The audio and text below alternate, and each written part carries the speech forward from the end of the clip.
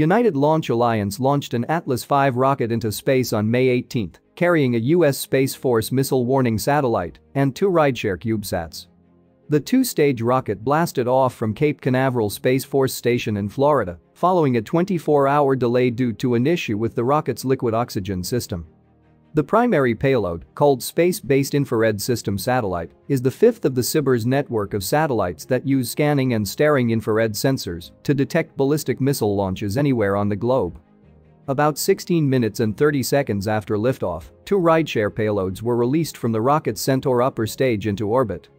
The CubeSats, known as Technology Demonstration Orbiters, carried multiple U.S. government payloads for the U.S. Air Force Academy.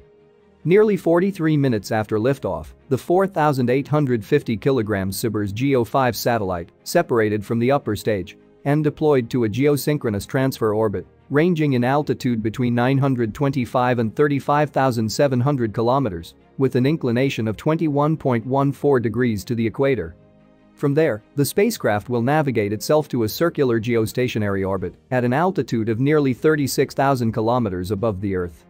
The satellite joins 4 other SBIRS satellites stationed in geostationary orbits and 4 SBIRS-hosted payloads that monitor the polar regions from high-altitude elliptical orbits.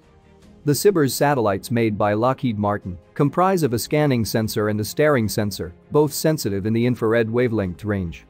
The scanning sensor provides continuous observation and surveillance for intercontinental ballistic missile launch detection, while the staring sensor has a higher sensitivity and faster revisit rate to detect the low signature of short-range theater ballistic missiles. SBIRS satellites detected and tracked more than 1,000 missile launches around the world in 2020. SBIRS GEO-6, the final satellite of the constellation, is projected to launch in 2022. Firefly Aerospace announced on May 20 that it has selected SpaceX to launch its first lunar lander mission for NASA. Firefly said that a SpaceX Falcon 9 will launch its Blue Ghost lunar lander in 2023 on a mission to land on the near side of the moon. Blue Ghost will be carrying 10 payloads for NASA's Commercial Lunar Payload Services mission, in addition to separately contracted commercial payloads. NASA is using the CLPS program to award private companies missions to carry experiments to the moon's surface, in part as preparation for the forthcoming Artemis missions. Firefly Aerospace, an American private aerospace firm founded in January 2014, was awarded the $93.3 million worth CLPS task in February 2021 and has since made rapid progress on the Blue Ghost program.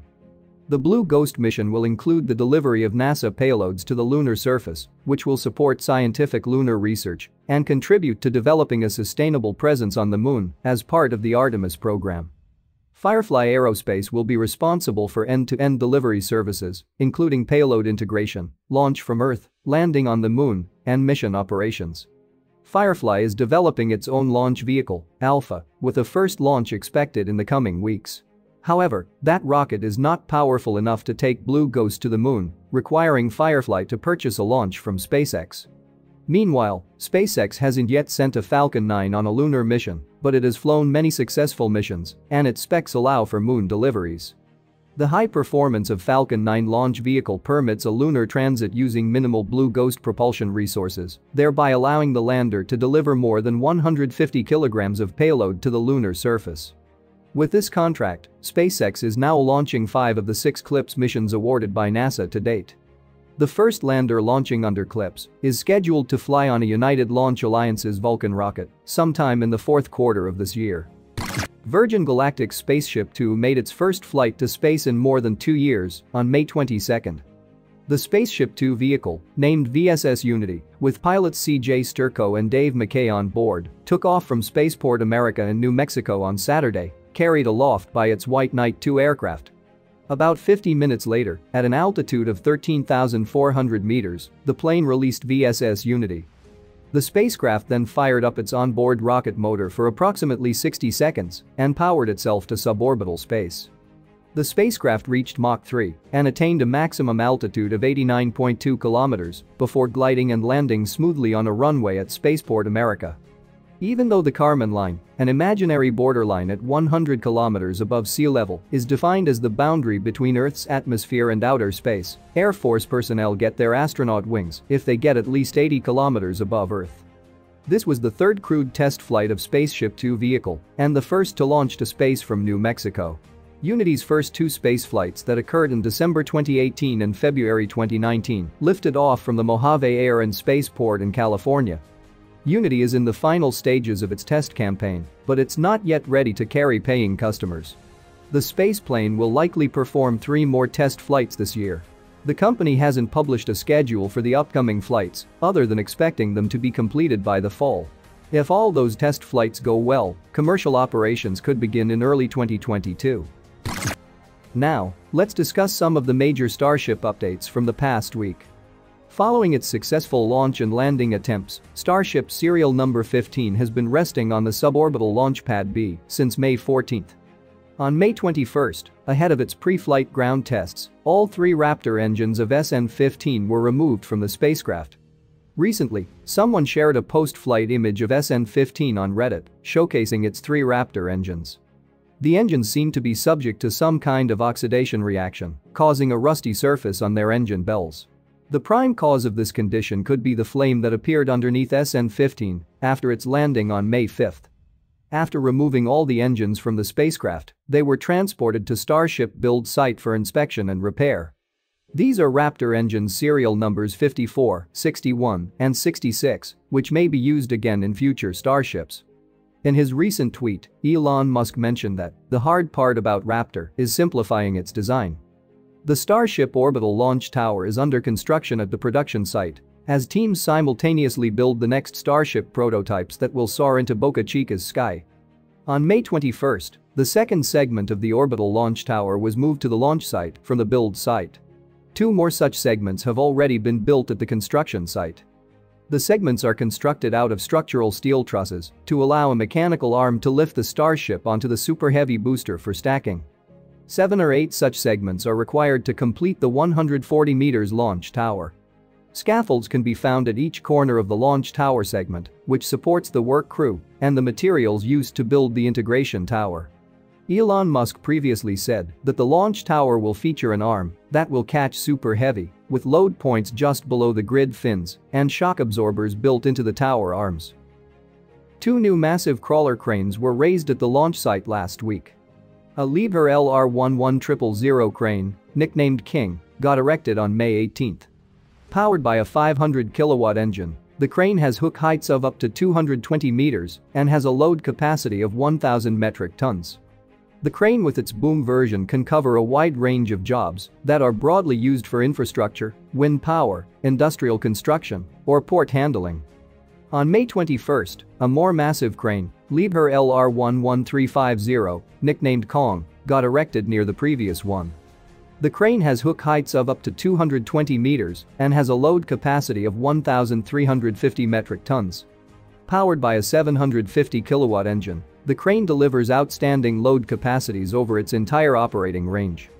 The arrival of orbital launch tower segments and crawler cranes to stack them signals that SpaceX is rapidly approaching the first orbital flight of Starship. The only clues to when it might happen are an operating window beginning optimistically on June 20 and Musk's own stated goals of going orbital by July of this year. In a recent tweet, Mr. Musk mentioned that he is planning for a Starship presentation this year. We can expect him to be revealing more details about the future of the Starship test campaign during this presentation. The last time he appeared publicly to speak about Starship was in September 2019. More than 6 months after SpaceX won a NASA Tipping Point Award to demonstrate a large-scale cryogenic propellant transfer in orbit with Starship, the agency has begun disbursing funds, officially kicking off work on the mission. This month, a new financial document published on the U.S. federal government website revealed that NASA Marshall Space Flight Center has already awarded SpaceX over $50 million as part of the Human Landing System contract for a Starship Orbital Refueling Demonstration. The agreement was signed on May 4, specifically for an on-orbit large-scale cryogenic propellant management and transfer demonstration, set to be completed by the end of 2022. Under the contract, SpaceX will demonstrate how the methane-fueled Starship launch system can be refueled in low Earth orbit. The company aims to refuel the spacecraft connected back-to-back with another Starship that will carry propellant. NASA says that SpaceX will conduct a large-scale flight demonstration to transfer 10 metric tons of cryogenic propellant, specifically liquid oxygen, between tanks on a Starship vehicle. It's unclear if NASA expects SpaceX to recover the Starship involved in the test. SpaceX will collaborate with Glenn and Marshall Space Centers for this mission. On April 16, NASA chose SpaceX over competing proposals from Blue Origin and Dynetics for the Lunar Human Landing System contract because of funding constraints, even though it originally wanted to. As discussed in our previous video in detail, on May 12, an amendment to a Senate bill asked NASA to select a second company for its HLS program within 30 days. Now, a new version of the U.S. Innovation and Competition Act, released on May 18, made two critical changes to the HLS section. The 30 days period was extended to 60 days, and more significantly, a clause was added directing NASA not to change or terminate the selection already made.